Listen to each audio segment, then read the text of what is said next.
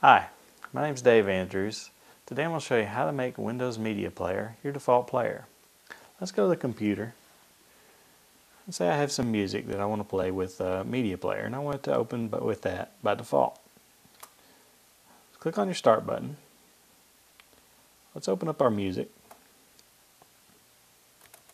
Find any one of your songs that you have and right click on it and say Open With. And let's say choose Default Program.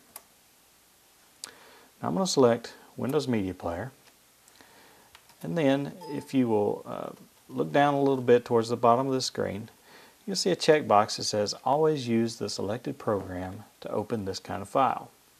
Check that and then click on the OK button at the bottom of the screen. You have now made it to where Windows Media Player will open by default any music that you open.